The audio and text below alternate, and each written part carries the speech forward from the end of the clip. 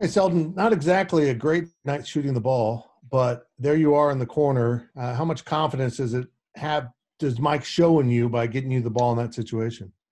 I missed a lot of shots during the game Mm-hmm. tonight, and Coach Weber keeps saying, keep shooting, don't give up.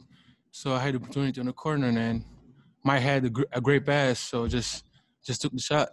It was a great shot. Yeah, was it right in rhythm? Everything looked pure on that one. Yeah. How important was it just to get out of this with a win? We needed this win because now it's gonna get real. We're gonna start playing with the conference games and everything. So like we needed this win so we can go to TCU and get another win. Thank you, sir.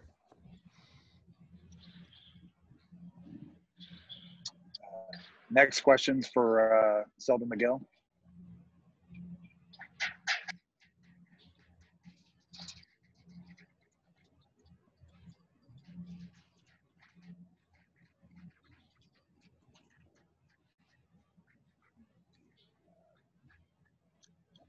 Next question to Michael Goins.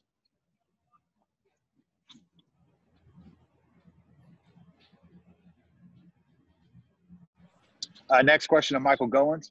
Yeah, Selton, how much were you guys kind of working on different sets and different offenses during the span of this game? Coach Weber was keep saying like keep shooting because we missed a lot of shots, we missed a lot of threes, but like he keep motivating us, keep saying keep shooting, and like you see at the end you see Nigel back come off the bench, he hit some big shots, so he just said keep shooting, and we just kept shooting. The ball just fell in. Did your defense kind of get a lift at the end of the first half when you got some stops and you guys got out in transition? I feel like we had a good start, but then we slowed down a little bit on defense.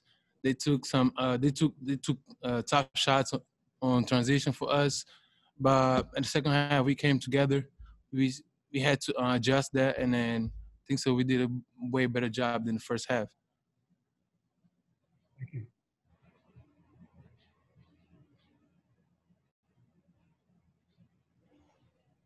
Next question to Kellis Robinette. Hey, Selton, congrats on the win.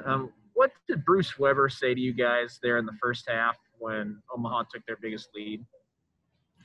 He told us that they came to the game to fight because they had really good games before, but like they came to fight against us. They knew the opponent was us, Kansas State, and we were the biggest school. So like he was keep saying they're gonna fight to the end, and then we gotta fight back. And then in those last couple of minutes when they wouldn't go away and you had to come up with some key shots, what was the mentality going into those clutch moments? Yeah, I know I miss a lot of threes and I miss a lot of layups, but Coach Weber, like I said before, he was just kept saying, keep shooting if you're open, trying to tap the rim, trying to get a foul, trying to get a point, so like to help the team. So just kept doing this, even though I missed a lot of shots, but he was saying, keep shooting. Do you think you guys are ready to get back into Big 12 play now? Definitely. We got to just adjust our defense and keep working out every day and just get better every day as a team.